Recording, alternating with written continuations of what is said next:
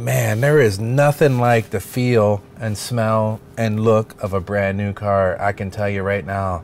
But this Tesla Model 3 is not brand new. It's a year old. I've been driving this thing regularly now for a year, but to look around, you would say, man, it's still in brand new condition. I'm going to show you how to keep it that way. So today's episode, we're going to be talking about the steering wheel. The steering wheel is a really high point of contact. Even with Tesla's super awesome autopilot, we still got to have our hands on the wheel, and we want to drive the car too. So a lot of times we'll transfer oils from our hands, hand cream, and man, don't let that hand sanitizer get anywhere near this fake, faux, vegan, pleather, whatever you want to call it.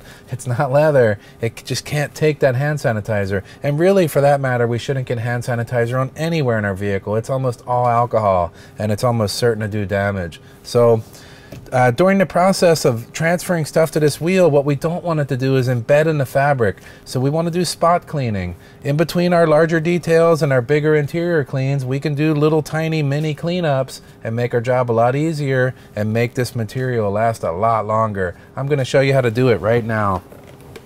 My go-to product, P&S Express Interior Cleaner. Man, I like this stuff. It goes on easy. It doesn't leave any residue.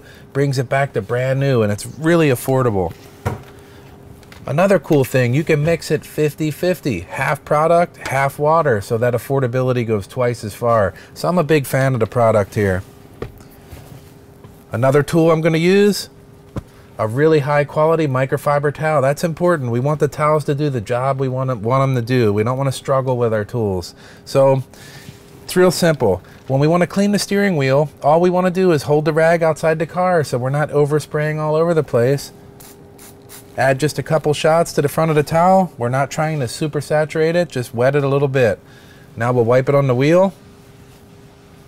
In these high use areas, like up around the top, maybe a couple passes to get all the grime and oils off. Continue around the entire steering wheel, making sure we hit those thumb wheels also. Now you'll see the product just slowly disappear right off the wheel. Man, it's super easy to use. That took like 15 seconds, and I'll tell you what, we can keep this wheel looking awesome. That's the whole goal. Keep our car looking new and feeling new. When we hop in here, we want to be like, man, this car is brand new. And all you have to do is these simple steps. All right, so if you like these kind of videos, hit subscribe down here, turn on the bell, and you won't miss any of our future videos. And I'll tell you, boy, we sure like our subscribers. The list is growing. We're stoked about it. So also hit that like button. That tells YouTube you like the video, and it shares it with other people so that they get to see it too. Of course, both of those things are free, and we super appreciate you hitting them. Also, if you have any questions about anything I've done or anything in my garage, I love talking about cars, garages, trying to help people the best I can. Go ahead and leave that down in the comments below, and I'll get back to you as quick as I possibly can. With that being said, we'll see you on the next one. Yeah. Man, this thing's fun to drive. I think I might have to just take it out for a rip right now. Maybe go down to Waimea, rip around the beach. That's the thing to do.